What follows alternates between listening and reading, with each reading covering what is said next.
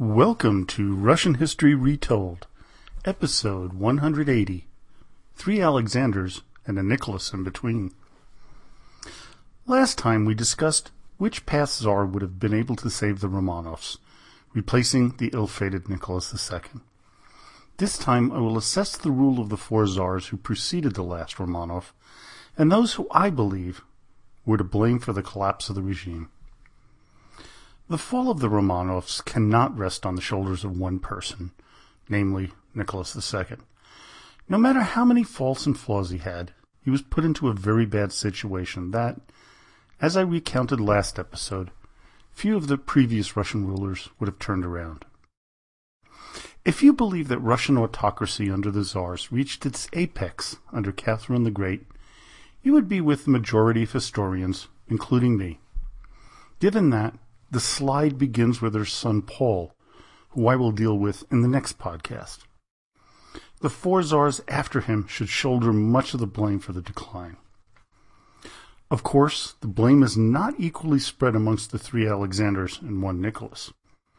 Alexander I, of course, dealt admirably with Napoleon's invasion of Russia, and Alexander II, the great liberator, freed the serfs, was on the precipice of granting the country a constitutional monarchy when he was assassinated in 1881.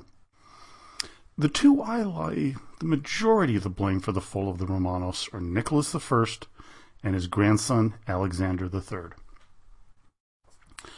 Tsar Alexander I was elevated to the throne after the murder of his father Paul during a coup led by Count Peter Palin in 1801. The death would haunt him throughout his reign, and I believe it is the reason that he faked his death and became the monk Fyodor Kuzmich. The murder was also exploited by his arch-nemesis, Napoleon Bonaparte. In 1804, Napoleon had the Duc d'Enghien kidnapped and executed. Alexander was aghast as he wondered how some low-born Corsican would dare lay his hands on a highbred, let alone have him killed. The Tsar protested, but the French leader reminded him that no one was punished for the murder of his father, and that Alexander might want to temper his complaint. This made the Tsar's hatred of Napoleon personal. This personal issue may have been why the Tsar made a number of strategic and poorly thought-out decisions over the ensuing decade.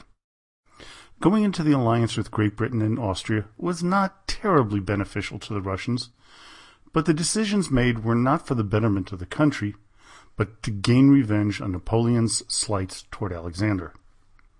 When the Tsar, at the head of the Russian army at Wishaw, defeated the French, he felt that his higher moral ground was the reason for the victory. His ego led him to believe in Russian superiority. Alexander, though, was to get his comeuppance at the disastrous Battle of Austerlitz.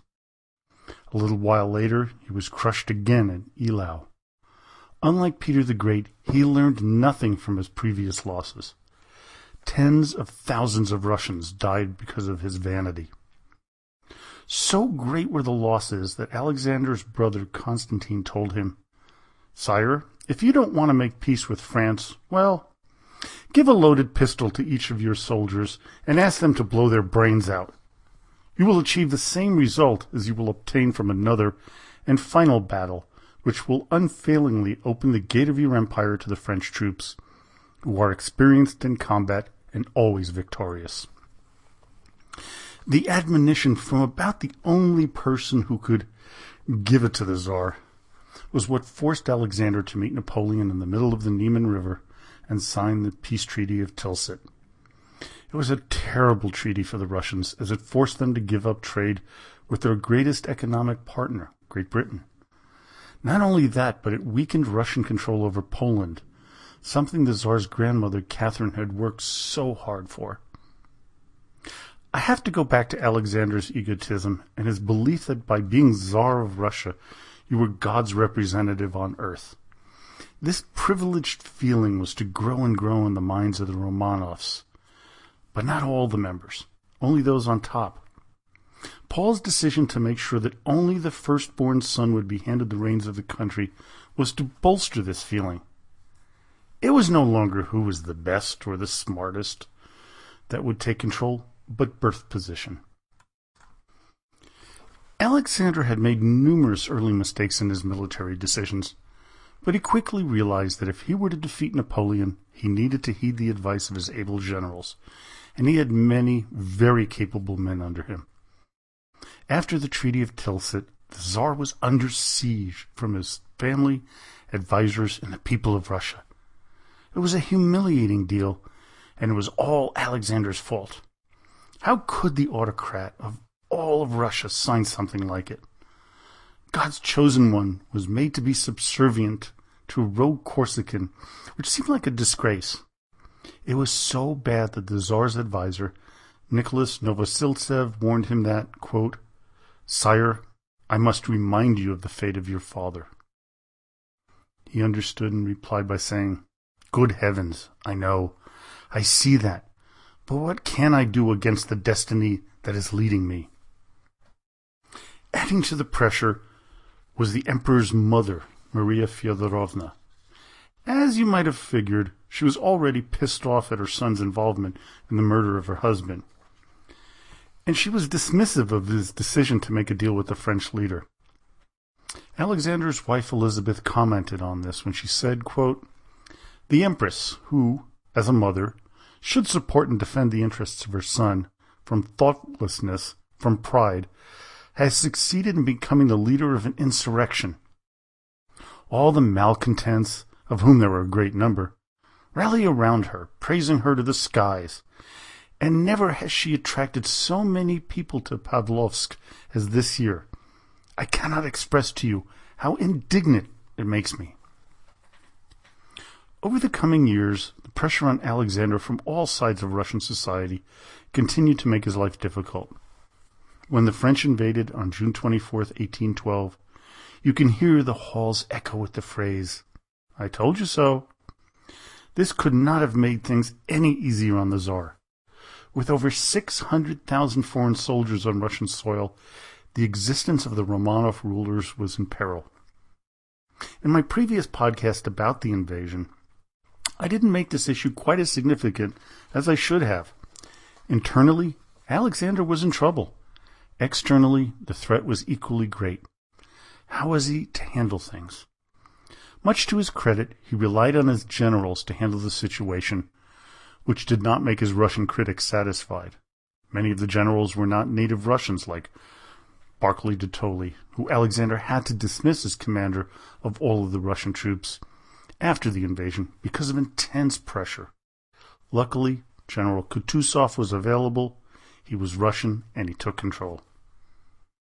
Kutuzov's scorched earth policy, not allowing the French to live off the land as they marched deeper and deeper into Russia, was also hated by the aristocracy, as they lost their estates in the west and control of the serfs that left their lands. Alexander held strong despite all of the pressure, which you have to give him lots of credits for. The Battle of Borodino, which in hindsight was a draw, although both sides claimed victory, it gave the Russians their first ray of hope. It also took a lot of pressure off the Tsar. The burning of Moscow turned the tide back of good feelings again against Alexander, but that was short-lived when Napoleon was forced to retreat. From there, everything Alexander and his generals did increased his stature, first amongst his own people, then with the rest of Europe. Then Alexander's ego began to take over his decisions. He insisted on going all the way to Paris with his troops, something that his successors were to regret. These men, mostly of the upper classes, were to see how backwards Russia was in comparison to even the poorest parts of Europe. They would begin to sow the seeds of discontent that would begin with the Decembrist Revolution in 1825 and end with the Russian Revolution of 1917. Is there any blame to be laid at the feet of Alexander I in the downward spiral of the Romanovs? Yes, but the general feeling is that while he did have things begin their journey toward destruction, it wasn't the push that his brother would give it when Nicholas I took over in 1825. While Alexander I released the Kraken, That was the awareness of the backward state of the Russian life. He didn't rub it in the face of his own people. Now we move on to the reign of the arch-conservative and reactionary Nicholas I. He was to be the father, grandfather, and great-grandfather of the last three czars. I believe he was the main cause of the collapse of the Romanov dynasty. His paranoia and puzzling decisions undid all the good that his brother Alexander had created. Nicholas, through his short-sightedness, left Russia so backwards that not only would it lose the Crimean War, it would lack the military capabilities to win either the Russo-Japanese War or World War I, effectively sealing the fate of his namesake, Nicholas II. The Tsar's official doctrine was orthodoxy, autocracy, nationality. This was the rule of the land, and everyone had to follow the ideal. Spies were everywhere, to a level that would not be seen until the days of Joseph Stalin. It wasn't just the common people who would chafe under Nicholas's edicts. It was the nobility that would find the oppression most stifling. After the Decembrist uprising of 1825, it was apparent that the officer corps, made up primarily of the sons of the nobility, echoed the problems in the upper echelon of society. Knowing that his father Paul and his grandfather Peter III were murdered with the help of noblemen, that must have fed into Tsar's paranoia. Nicholas and his ministers were as conservative a bunch as you can imagine. They even went so far as to stop the expansion of the railroad system because it would, quote, weaken the moral fiber of Russian society. The absolute absurdity of this statement should give you a big clue as to the mindset of Nicholas. Another clue is the excerpt from his biography from Nicholas Ryazanovsky. Quote, Nicholas I's insistence on firmness and stern action was based on fear, not confidence. His determination concealed a state approaching panic, and his courage fed on something akin to despair. It is this behavior and thinking that led to the disastrous Crimean War, which showed the West how backwards Russia had become since the time of Alexander I, just a few decades before. One glaring flaw in Nicholas's personality was his behavioral militarism. Like his father and grandfather, he loved to march, drill his underlings, design uniforms, and punish his men for even the most minor infraction. This caused him to be utterly despised by those who served him. Nicholas's obsession with military discipline would make his decision-making uncompromising. It was his way or the highway, and he used his secret police to make sure that everyone in Russia, from peasant to nobleman, behaved as the Tsar wanted him to. Gone were the days when men could write openly about new ideas or life in society. In fact, the education minister, Sergei Uvarov, basically was told to keep the people stupid. He once said that, quote, if I can extend Russia's childhood another 50 years, I will consider my mission accomplished. Ignorance equaled docile behavior according to Nicholas. But you can only put people down for so long until they boil over. Much like keeping a teenage child under wraps, they will eventually break away, sometimes violently, which happened to his son, Alexander II. Tsar Alexander II tried to reform the country and institute changes that would help move it forward, but Nicholas had put in so many roadblocks that it was all but impossible to accomplish. Alexander II would also be the only one of these four czars to be totally prepared to take the throne when he was 37. He was groomed to be the Tsar Emperor, as opposed to anyone with the possible exception of his uncle Alexander I. But his ascension was tainted by the murder of his father Paul. Nicholas I was not the one that was thought to become Tsar, as his brother Constantine was the chosen one. Alexander III's brother, Nicholas, also known in the family as Nixa, was to take the reign before his untimely death in the spring of 1865 due to tuberculosis, and we all know how unprepared Nicholas II was when he took the title of Tsar in 1894, when his father died prematurely at the age of 49. Alexander II has been thought by many to be the, quote, great liberator. But we have to be real honest here, as he was a lighter shade of reactionary conservatism, instead of being a true liberal or even a moderate. As author Michael Farquhar puts in his book, Secret Lives of the Tsars, Alexander II was every bit the autocrat of his father, Nicholas I, had been. He just lacked the same ferocity. Still, he did send down the edict to free the serfs and tried to liberalize parts of the Russian behemoth known as the bureaucracy. But all of this was going to be totally dismantled by his son Alexander III. Alexander II was tasked with ending the disastrous Crimean War, which brought shame and suffering to the Russian people. With his ideas of reform and a relaxation of censorship, he allowed the seething intellectuals the ability to vent their frustration at the reign of his father. This venting, though, was to lead to 7 assassination attempts on his life, with the last one, of course, being successful. His death, which was witnessed by both his son and his grandson, the future Nicholas II, an even more reactionary climate settled in on the people of Russia due to the actions of Alexander III. Instead of trying to find solutions to the woes of the people who would try to kill the Tsar and his ministers, Alexander decided to ratchet things up even more, just like his grandfather, Nicholas I. This Tsar was another in the line of unprepared men to take the throne. His brother Nicholas was the one groomed for the position, as he was firstborn, and that was the succession's designate, as directed by Tsar Paul. Instead of preparing all of the children, only the firstborn was readied. This is why I believe that the edict Paul set out, which countermanded the one put out by Peter the Great, to have the reigning Tsar choose his successor, it became a cornerstone in the demise of the Romanov rule. Alexander III quickly dismantled many of the reforms that his father had begun, and totally suppressed and threw out any thought of a constitutional monarchy.